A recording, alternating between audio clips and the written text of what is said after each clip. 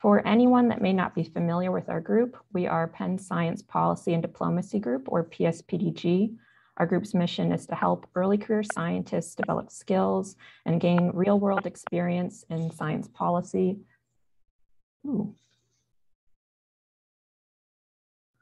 Okay, sorry, someone requested live transcription. Okay, all right. And gain real-world experience in science policy, science diplomacy, and science communication. And today's workshop is part of our science policy programming. Today's workshop is also the first in our Memos to Meetings programming series, which will be followed by our Memo Teams kickoff in April, a workshop on how to meet with legislators in June, and opportunities to speak with legislators over the summer. Following this workshop, if you decide to join one of our memo teams, you may either choose to submit your memo for publication in a journal or to this year's NSPN Science Policy Writing Competition. This is the fourth time that the National Science Policy Network has hosted it, and PSPDG has had teams place first or second in all of the previous 3 years of competitions. And all that's needed is submission of a 2-page brief on a policy topic of your choice, and you'll have the chance to win prize money in addition to publication of your work. During today's workshop, we'll do our best to answer these questions. Why should scientists write policy memos? How do you even go about writing one? How can you find a good topic for a policy memo? And we'll get into what we mean by good later.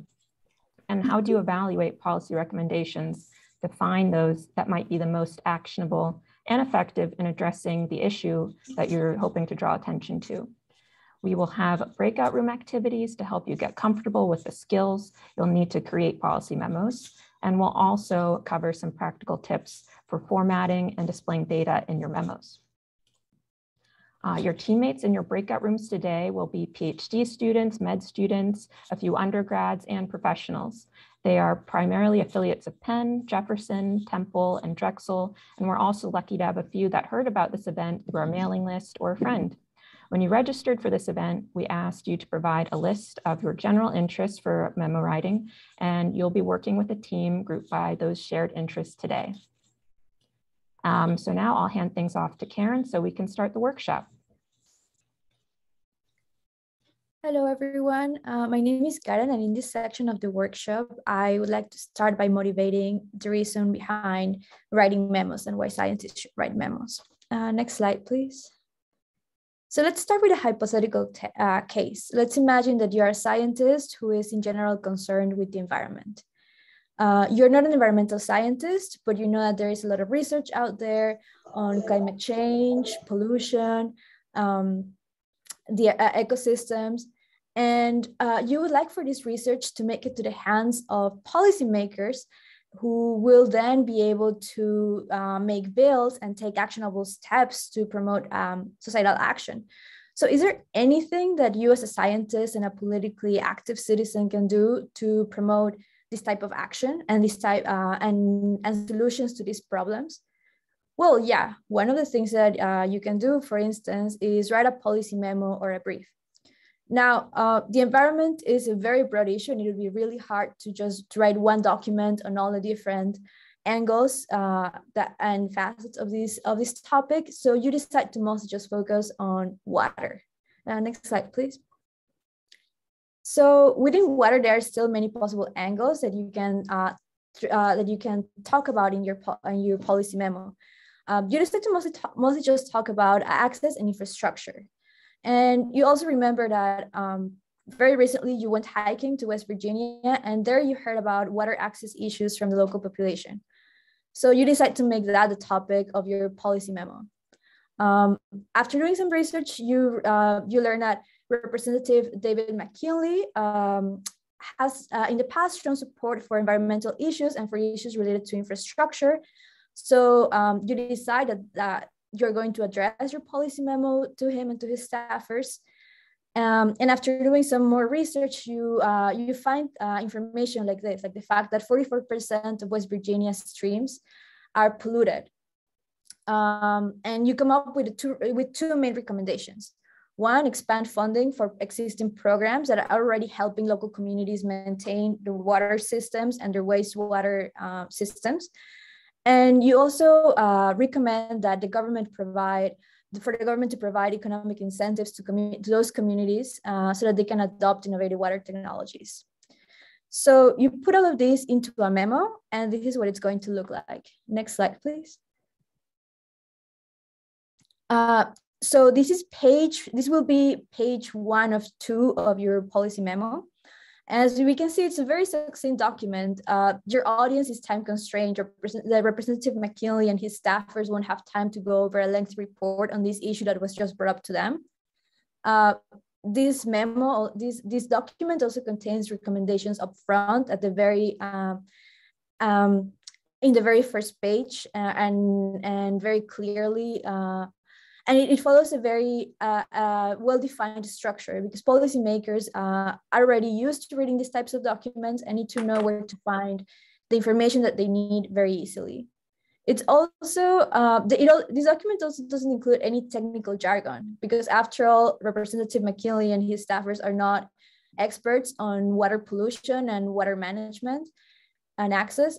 But it still contains all the relevant information that they would need to make to follow up and make policies around this issue. And as I mentioned before, it makes clear policy recommendations, or it could also give different policy options along with their advantages and disadvantages. It is not just a literature review on water pollution.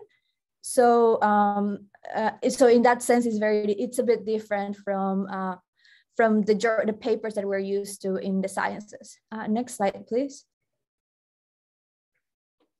So I'd like us to compare that document, the policy brief that I just showed, to this. This is an excerpt from a journal that talks about a similar issue. It talks about water pollution due to natural gas extraction in the Marcellus Shale. So in a paper like this that's published in a scientific journal, you would find paragraphs that read like this. An analysis method paragraph, for instance, with a lot of that goes into a lot of detail on the technical on the analysis methods. So it is these types of papers are very technical and inaccessible in general, and are buried in academic research and in academic journals. Next slide, please. So only towards the end of these types of papers, or like in this paper actually, the authors just conclude that additional steps should be taken to reduce the risk of pollution. But first of all, a policymaker is very unlikely to get their hands on a paper like this. And even if they were able to read it and take the time to parse it, it's also unlikely that they would be able to just come up with actionable steps that can be drafted into a bill right after reading a paper like this. And even if they were experts on that topic, they would probably not be experts on all the different areas that bills in Congress cover. Next slide, please. So anything from energy to transportation, health, water, civil rights, labor rights, the criminal justice system. So this is where policy memos come in. Next slide, please. They serve as, the policy memos with their policy options and recommendations serve as a bridge between the existing research from academia with the empirical evidence, the data, and on the other hand, the policy decisions and the laws that contain the actionable steps that can be taken to solve a given issue. Next slide, please. So this, in this context, the example that I just went through illustrates why scientists should and can write policy memos. On one hand, policymakers need evidence-based recommendations. And on the other hand, scientists already have the skills to find sound evidence around a given topic. We have critical thinking skills, knowledge of data analysis, ability to evaluate methodologies. On one hand, policymakers need an ample understanding of specific topics. And scientists already have the experience and the knowledge of acquiring the experience of acquiring a lot of knowledge on complex topics very quickly. Also, policymakers need succinct and easy to digest information, and in response to that, scientists already have the skills to translate and communicate complex topics to a non-expert audience. So we see that there is very much a synergy between the skills that scientists have and the needs that there are in policymaking and the writing of policy memos. Next slide, please. So where do policy memos come in the entire legislative process? So this is a chart that illustrates the lifetime of a bill.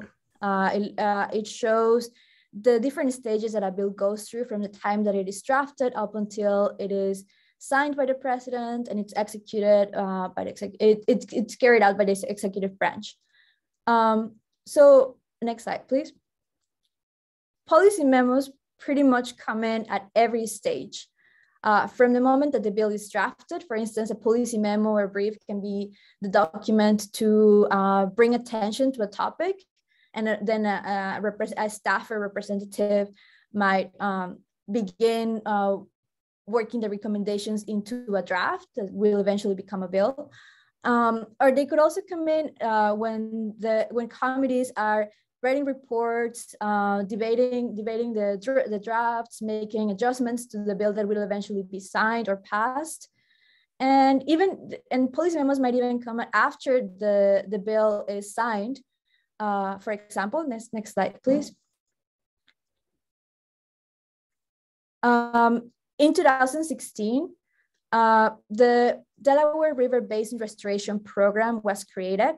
This is a program to protect ecological diversity, improve water quality and access in the region, prevent flood damage, and expand access to water for recreational purposes.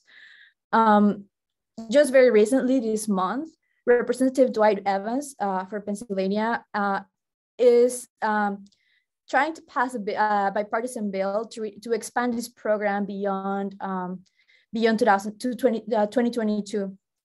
So we see that, and it's very likely that policy memos and different policy documents went into informing the creation and the different and informing the creation of this program. So now I'll pass it on to John, who will talk more about the structure of a policy memo and how to write it. Thank you. Awesome. Thanks, Karen. So yeah, so we're going to kind of go into how to write a policy memo, like what it is, what the structure of it is, and kind of what the main goals are. So next slide, please. Great. So basically, a quick overview of what a policy memo is. It should be a relatively easy document for policymakers to read. As we know, they're probably pretty busy and they don't have a ton of time to sit down and read a lot of policy memos. So what you want yours to do is basically allow them to quickly get a sense of your issue and your recommendations and possible solutions in that short amount of time they have to read it as it hits their desk. And essentially, you want to address these three main questions in your policy memos. So there's what's happening, what's working, and what should be done next. Next slide, please. So this is just like an example structure of a policy memo. This is pretty basic. It could be like a starter template for you. You would start with a title, and then next is a little executive summary. And then the bulk of your real policy memo would be that background and evidence section. And then you could end it with a section on policy options and action. Next slide, please. So kind of going more in depth into each of the sections, the title itself should be clear and straight to the point, gives them a great idea of what it's going to be about as soon as it hits their desk and they lay eyes on it. Next slide, please. It's an executive summary, or it's kind of like a summary of the main points of your memo. It's the brief overview of the issue and solution. And you really want to make sure that this section is free of any jargon so that they can get through it quickly and know exactly what you're trying to say. Next section. Yeah. Like I said, the background evidence is going to be like the bulk of your memo. And this is where, especially for the background, you can make that really audience specific and really show them why this issue matters to them and why they should care about any solutions you propose. And then this is where also you can include any data or figures to back up your points. Next one, please. And then this final policy options and actions section, this is where you can lay out those clear-cut action items for policymakers and give them multiple alternative options. So you're not really cheerleading for one main solution. It shows that they have multiple ways of going about it. And also you can include a conclusion in these sections, just kind of restate the main issue and kind of show why it's important and why it should be solved. Next slide, please. Right, so back to these questions I brought up at first. So what is happening? Basically about this, you want to describe maybe the issue and its current and future impacts, convey why it's important and why it's an urgent issue that needs to be solved. And then what is working? This really evaluates the policy landscape affecting the issue. And by answering this question, you could provide evidence and analysis that support your findings. And then going in what you should do, what should be done next. To answer this question, this is where you would lay out different policy options that could address the issue and basically highlight action items for policymakers to pursue and make it really clear cut and easy for them to see how these specific action items can help this issue. So next slide, please. Okay, so now looking at those main questions, this is a little diagram showing, where you might answer these questions in your policy memo. It doesn't have to be in the same place for every memo, but this is kind of just where a majority of them might be. So the what is happening, you could address that in both your main point or executive summary, and then the background sections. Like I said, again, it'd be very audience specific in that background, show what's happening, maybe some current and future impacts that could occur if this goes unsolved. And then moving towards the what is working question, this could be shown in your evidence where you can include data and figures and stuff like that to show what's currently working in the policy landscape. And then finishing up with the what should be done next question, that can go in that conclusion section, which could also be a part of your policy options and action section. So next slide, please. So now these are just some quick variations on the structure of a policy memo itself. So different documents, policy memos can range from something like a brief one-sheeter to a really thorough 60-page document. So there's no set structure of a policy memo, but most commonly they're about 2 to 6 pages, which depends on the depth of analysis needed for your memo. And there's also different purposes of science policy memos in particular. So we have one here, education. This one basically aims to educate a policymaker on an issue without making those policy recommendations, as opposed to advocacy, which would be alerting that policymaker to an issue. And like I said before, laying out an actionable list of possible policy interventions. So that would be kind of an educational versus advocational. Next slide, please. And then going off that again, short memos might typically be presented to policymakers in a more designed fashion, maybe with more graphics for just like an ease of reading. And then the longer memos that you might see are typically more thorough and can all tend to be text. Certain publications and competitions will favor better design, which we'll get into a little bit more later. So next slide, please. Yeah, so here's just 2 quick examples of what I was talking about earlier in this slide. So the memo on the left is one of those longer, more thorough memos. As you can see, it's all text. And then the one on the right is a shorter one that utilizes different graphical design. So you can see there's an actual graph. There's a clear attention-grabbing title. There's some color contrast with the blue, and they have a little blue box that separates different sections and shows and really draws your eye to that one box. So there's that really wide range that you could be on. Next slide, please. So here are just some additional resources that could be helpful to you if you plan on going about writing or structuring a policy memo or brief. So the International Development Research Center has a great page on how to write a policy brief. Also the National Science Policy Network, which will be referred to as NSPN, and the Journal of Science Policy and Governance, or JSPG, are 2 really great resources for how to write a policy memo. And if you're looking for examples of some. Also, someone else that has all these is PSPDG. We have a great website with a lot of different resources that could help you in writing and structuring your policy memo.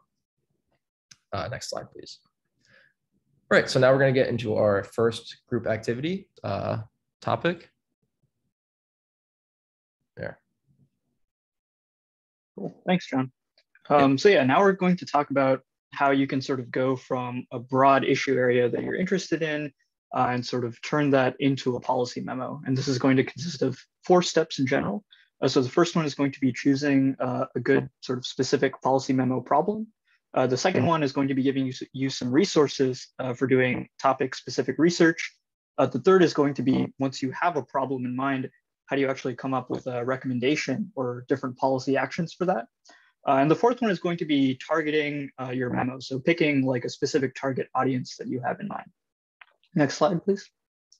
Yeah, so the first thing we're going to talk about is how do you come up with a good problem to discuss in your memo?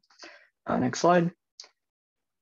So when you're thinking about what to actually write a memo about, there are really 4 things you should be keeping in mind for what like a good science policy problem is. And the first thing is it should be timely. And that means it has to be sort of an issue in the world right now, because if it's not really having impacts right now, it's going to be hard to get a policymaker or other people in your audience to really care about it. The second one is this problem has to be easily defined and measured. You want to have some metric that you can basically point to and say, okay, this is like how I know this is a problem right now. And later on, this is how you know that you've actually solved it.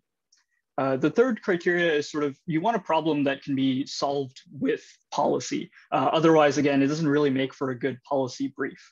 And the fourth one is, especially for science policy, you want a problem that has been studied in the literature pretty extensively.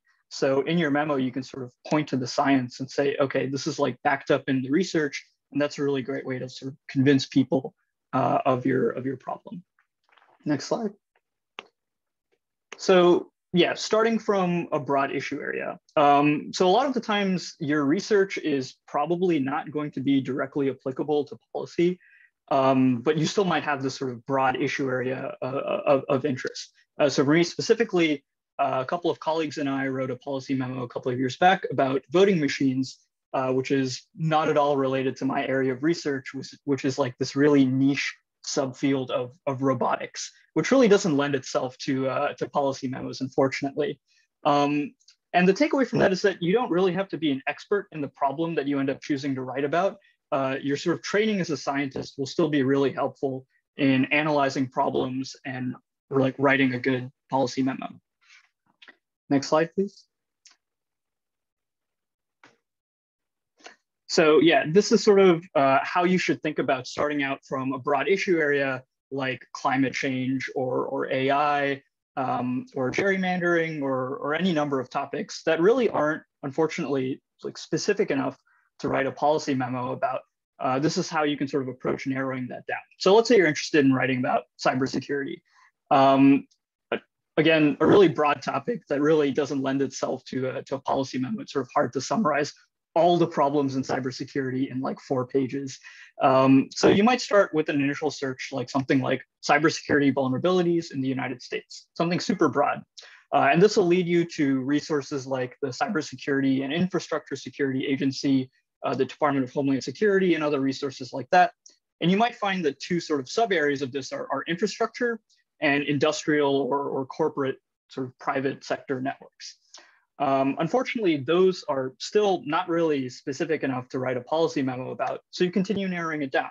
So in infrastructure, if you look into the different components of infrastructure, you'll find like transportation, the power grid, things like election security. There's a lot more, but sort of you can narrow it down to what strikes your interest. And if you look into sort of private sector, industrial, corporate, you'll find that information sharing is sort of a really important avenue to solving those problems. So you can add that as another subcomponent of interest. And then let's say out of all the components you've mapped out so far, you're most interested in like transportation and election security. So even within transportation, if you look into it a little bit more, you'll see that there are cybersecurity components to like our aviation infrastructure, our rail infrastructure, and like buses and cars and things like that. And in election security, for example, 2 main components. One that's really come up in the past couple of years has been misinformation. And another one is voting machines. And once you're sort of at this level, you can that's really where you've gotten specific enough for a policy memo. So in the field of voting machines in particular, you can talk about like ballot marking devices, direct recording electronic devices, all the cybersecurity vulnerabilities in those.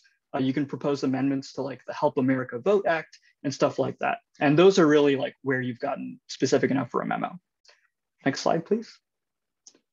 So if you're doing like an initial search to help narrow down your topic, you'll find that a lot of the initial research you do won't make it into your memo or your brief, but it's still important for you to sort of understand the broader context to your problem. So going forward with this voting machines example, if you do a really broad Google search, like which states use hand-marked paper ballots, you'll come across a couple of different types of resources. So next, please. The first main source you'll come across that's really useful are news articles. So here we have some results from like the Washington Post and the Arizona Mirror. And these are going to be really great because they will give you sort of current events surrounding your interest area. And if you think back to like what makes a good memo problem, being timely is sort of a really important component. So news articles will sort of really help you narrow down because they'll show you what's going on in this like interest or issue area right now. And if we go next, we'll see that another important sort of source are advocacy organizations. So here we have results from like the Election Defense Coalition, Verified Voting, and the Brennan Center, all of which are advocacy organizations with like very specific policy platforms of things they advocate for. And so these can also be really useful for you because you can see what are these organizations advocating for, and you can try to incorporate their sort of policy platforms into your memo if you're interested in that. Or you can maybe see, is there a niche that advocacy organizations aren't covering in their policy platforms, and maybe write a memo about that. And lastly, something that'll be really valuable are like governmental or policy sources.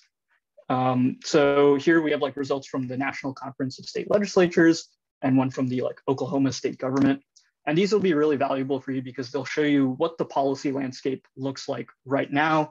And sort of, again, you can look at what is missing right now, what are previous bills that have been proposed around this issue that have maybe not gone past, and things like that. So that'll also be really helpful for you. Next slide. Yeah, so now we're going to go into our second breakout room activity where you guys are going to start from this broad interest area that you've put on your registration and fill out an issue breakdown for it, similar to the chart I showed before. And yeah, at the end of this, I'm gonna ask a couple of rooms to like share the results. So just keep that in mind. But yeah, now we can go back into the breakout rooms. Great. As Hirsch mentioned, my name is Stacy, and I'm going to give you a couple of additional sources to think about once you've narrowed down your topic more from that broader category. So take, for example, you were at first interested in child health, and at the end of the day, you've narrowed it down to lead poisoning in school systems. So next slide, please. The first place you might want to look for this topic is academic databases. As Karen mentioned, this is something we do well already. You're probably familiar with how to navigate databases. And so if we looked in Google Scholar and PubMed, which would be a great source for this specific issue, you can go ahead and press the next slide. You would get two papers on childhood lead poisoning, both of which talk about different sources of exposure. Next slide. Another great place to start are newspapers. If your topic is geographically oriented, you might want to look at local newspapers. They can give you a really good sense of how the topic has been covered and the people who might care about it in that setting. But world news can also be helpful, especially when you're sort of introducing the scope of the problem. So next slide. So here for lead poisoning in kids, we have an expose from the Philadelphia Inquirer that's looking at Pennsylvania children in particular, and then sort of big, broad picture understanding of global childhood exposure to lead. Next slide. So think tanks are great sources of information, but do keep in mind that they tend to be a little more left-leaning. And so depending on the audience, which we'll talk about next, it's helpful to just kind of keep tabs on that. KFF Health Affairs are both more health-leaning. think tanks. Brookings and Rand tend to have more economic information, and then Mathematica and the Urban Institute are a little more like social and social justice oriented. So putting in sort of childhood lead poisoning into some of the searches on these websites, all of which are sort of freely available, their materials, we get the following titles. So the social cost of lead poisoning and health affairs. The Urban Institute looked at sort of long-term benefits of preventing childhood lead exposure. And in that specifically, they look at screening in school systems. Can move on to the next slide. Advocacy organizations can also provide a lot of helpful information, specifically if there is a professional organization that covers your topic in particular. So in this case, the American Academy of Pediatrics could be a really helpful source of information. They release a number of policy statements, including one about lead poisoning, which I'll show in just a second. And the ACLU also covered a similar topic. The ACLU and the Southern Poverty Law Center tend to be a little bit more law focused, as their name suggests. So you can go ahead and press the next slide. Yep, so the AAP released a prevention of childhood lead toxicity policy statement from their Council of Environmental Health. And the ACLU looked at this in New Jersey specifically. Can move on to the next slide. You may also consider university-associated centers. So I kept this specific to the Philadelphia region. Children's Hospital of Philadelphia, for example, has a research center that's focused on policy. Penn has a center for health incentives. And then I put law reviews in here. Depending on your topic, they may not be as relevant, but can frequently have a lot of really helpful information, especially if your topic has something to do with specific legislation. So next slide. These are some examples from these sources. So Policy Lab at CHOP has a piece about sort of more directed to parents about protecting children from lead poisoning. And this law review covers constitution and civil rights on lead paint. Next slide. So yeah, I hope those are helpful recommendations. There are, of course, a lot of different places where you can look for sources, but these that I covered can give you a good starting point once you have a more specific topic. So I am going to kick it over to the team for coming up with a recommendation. Thanks, Stacy. So next we'll discuss how to come up with a recommendation. Next slide, please. So before you take a deep dive of your research idea, there are 2 steps you need to do in advance. First, I want you to pause, think, and ask questions. As John introduced before, there are 3 key questions. The first one is, what is happening? Can I quantify it? The second one is, what is working? And the third one is, what should be done next? So those 3 questions can serve as guidance for your in-depth research later on. Next slide, please. And second, as Hersh suggested, scanning the landscape is important, which can maximize our research efficiency. So there are 2 pro tips. So the first one is try to find a recommendation that has been extensively analyzed in the literature. The second one is to look to other cities, states, and countries for solutions, especially those that have been studied in depth. Next slide, please. Okay, now let's look at an example. So now we have an idea. The idea is to reduce pesticide use to minimize negative results to human and environmental health. So how should we start to ask the questions? Next slide, please. So remember, the first question is, what is happening? So we need to be quantifiable and be specific. So here we're asking, how much pesticide is being used? Next, please. And the second one is, what is working? And we want to ask what efforts have been undertaken to reduce pesticide usage and how effective are they? Next, please. So the last one is, what should be done next? And we're interested to know what policy options could be implemented to reduce the amount of pesticide being used. So after finished the asking questions, we can start to do the research and come up with different possible options. So how do we evaluate and assess multiple options? and decide which one to use as our final recommendations. Next one, please. So there are two common criteria to evaluate the feasibility of your policy recommendation, the SWOT and PEST analysis. With this, we can build our feasibility chart to look at the options systematically and come up with the final recommendations. Remember, the brief doesn't have to have a recommendation. It can also be an educational brief. And we included some examples of educational brief in the reference package will be shared later. So for the SWOT analysis, most of you probably be familiar with it already. It was adapted from the traditional business analysis. It looks at both internal factors, strength and weakness, as well as external factors, opportunities and threats. So for this workshop, we're not going into the details of SWOT, but additional information will be provided in the reference package after the meeting. Next, please.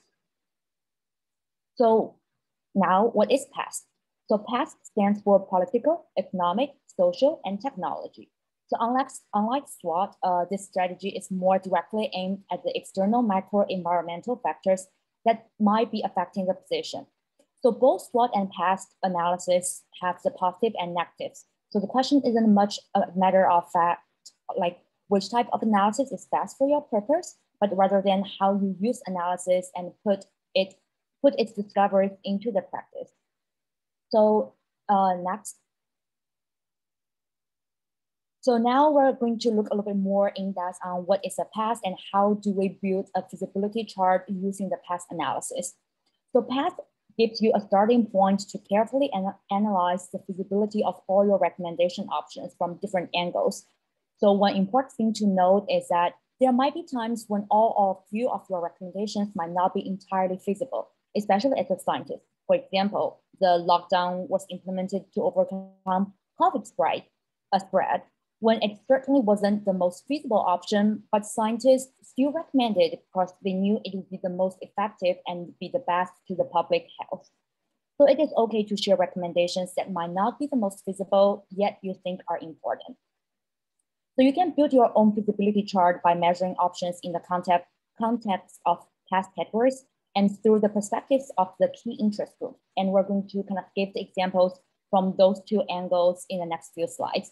So the more detailed your knowledge of your subjective, the more authoritative the outcome of the chart. Now let's continue the pesticides idea we discussed before. Next, please.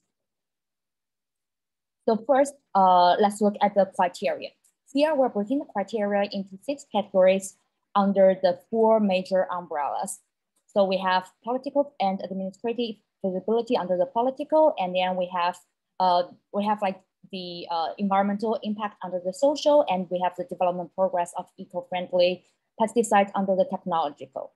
So you may also fold the social feasibility into the political feasibility and equity tests. So this 4 umbrella is not kind of like that constraint. They are more used as a guidance to help you break down different criteria and to help you to evaluate your recommendations. Next, please. Okay.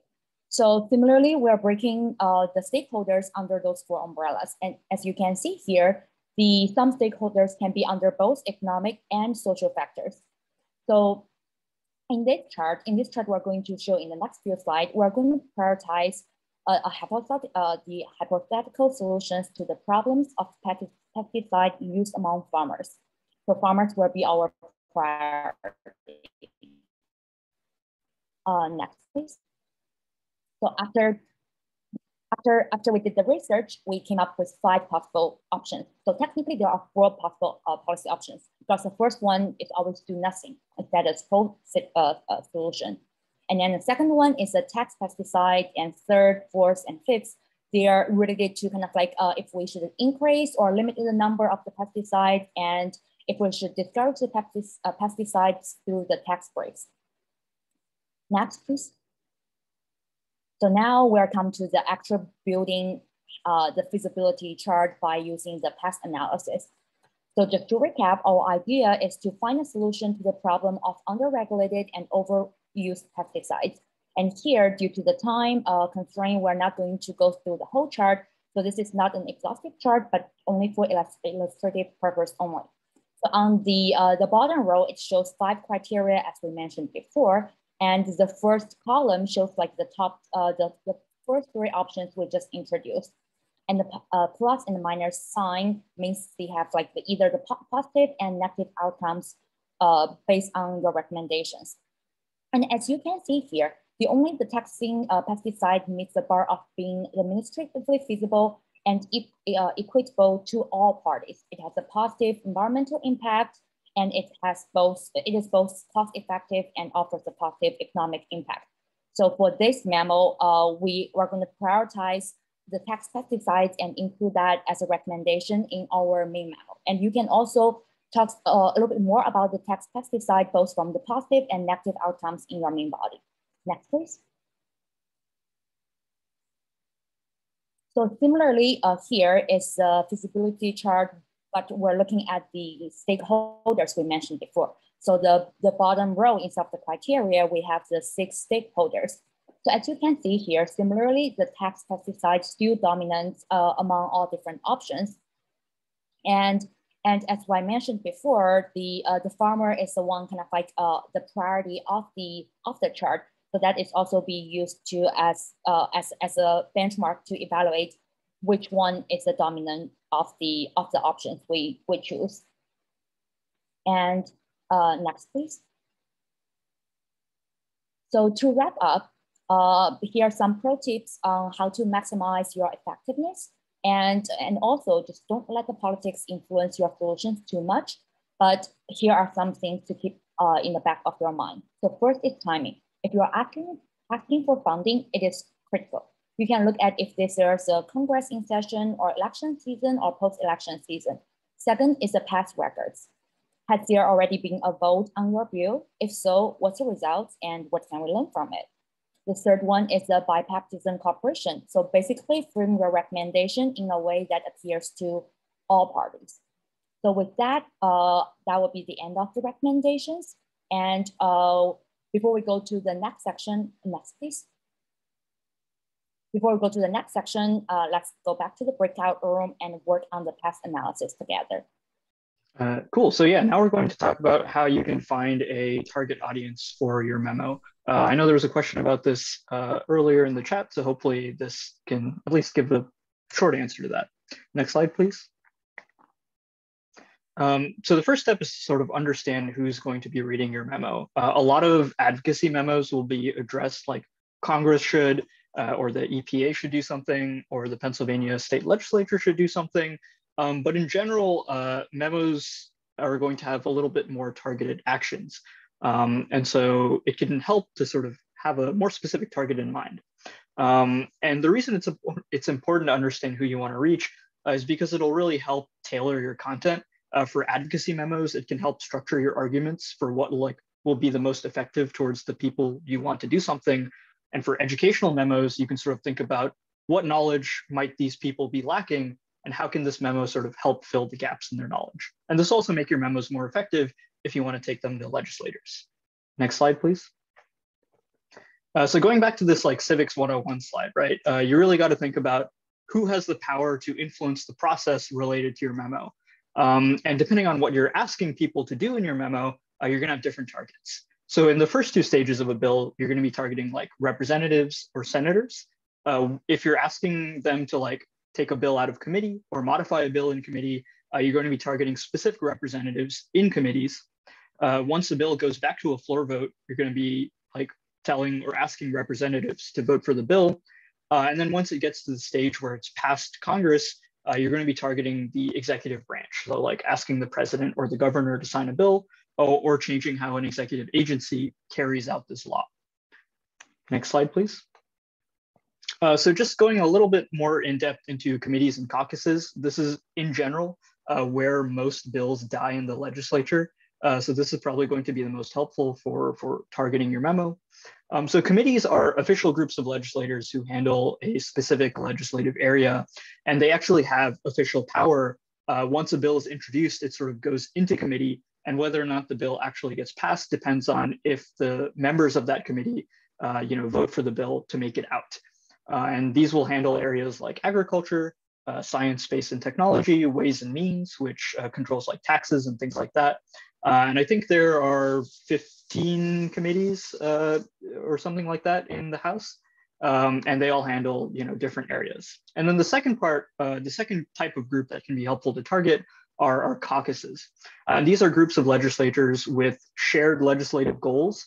They don't have any official power, but they're sort of meeting with each other to sort of work towards some common goal. And these will typically be made up of like a bipartisan sort of membership of representatives or senators. So there are a bunch of different caucuses, and these will be like way more specific than committees. So you'll have like the Congressional Bike Caucus, the Senate Taiwan Caucus, the caucus on like California high-speed rail, and you can find pretty much one for like anything anyone could care about.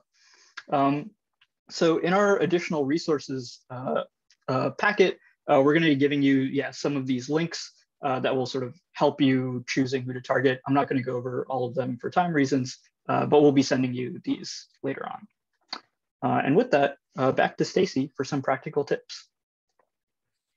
So rounding out the workshop today, just some things to keep in mind as you're starting to put pen to paper and working on your memo. Next slide.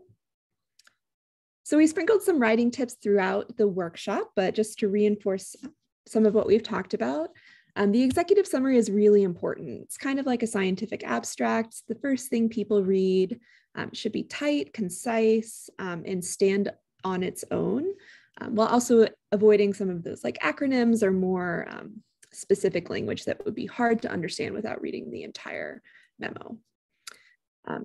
Titles should be short, descriptive. They may also be a strategy for using space wisely, so you can sort of break up some of the text and it's easier on your reader. They also help you organize your points, and they should stand alone as an outline for your memo. Depending on the format that you're working with, you may choose to highlight some key points. You can do that by using bullets and numbers, italics, or sort of bolded words. It may also be appropriate to pull out an exemplary quote and make that in larger text, or use vignettes for a population that's most affected by the issue that you're writing about. And then finally, on language, it's important to be as specific as possible while making your sentences sort of crisp and short, because every word counts. Use active voice, and again, we've talked a lot about this. You're writing for non-experts, and so make sure that your language is reflective of that. And then finally, we're going to talk about some graphs. So you can move on to the next slide. You may or may not be including a graph, but they can often really help you with real estate in your memo. Graphs explain a lot more than they sort of would if you were trying to write that up in text. So these are just some best practices for evaluating graphs and choosing if you want to include them in your memo. Next slide. So titles and labels, really important, right? On the left here, we have a bad graph. The y-axis has like a break in it, so it's not continuous. The title is really hard to read. The graph is inverted, which makes the labels kind of hard to figure out. Whereas on the right, it's a much better graph. Things are very clearly labeled across the axis. The title is really sort of obvious and represents the content well. And then we have a pulled out sort of quote of what the authors feel is most relevant for the reader to take away. Next slide. Be careful with colors and data subsets. So here on the left, we have not a great graph. They've divided up their bars into a bunch of different colors. It's not easy to make out what those really mean or what they contribute to the overall picture. And their colors are also kind of hard to look at altogether. Versus on the right, it's clear that we're talking about Indonesia because it's a different color than the rest of the bars.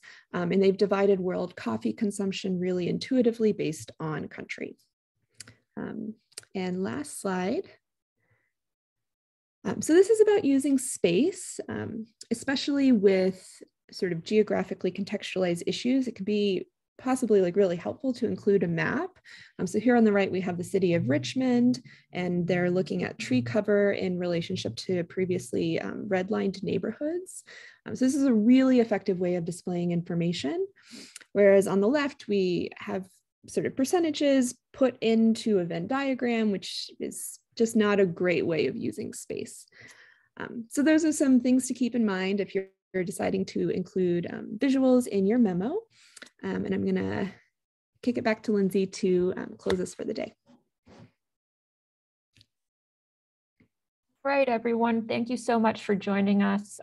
It was great to get to know so many people that are interested in possibly communicating with policymakers on research. If you'd like to stay in touch with PSPDG to learn more about our programming, you can join our listserv or join our Slack here. Or if you just have questions about this session or any of our programming, you can reach out to us by email at pen.science.policy@gmail.com. And here we include the link again for joining our memos teams, which will kick off in April. You can join a team to write a memo to submit for publication in a journal or to this year's competition. And you don't necessarily have to move on to presenting it to a policymaker, but you can certainly hang on to do that in May and June. So thank you so much for joining us today. And we're going to hang out for a minute in case anyone has some questions about today's workshop or about our memos to meetings programming. So thank you so much, everyone.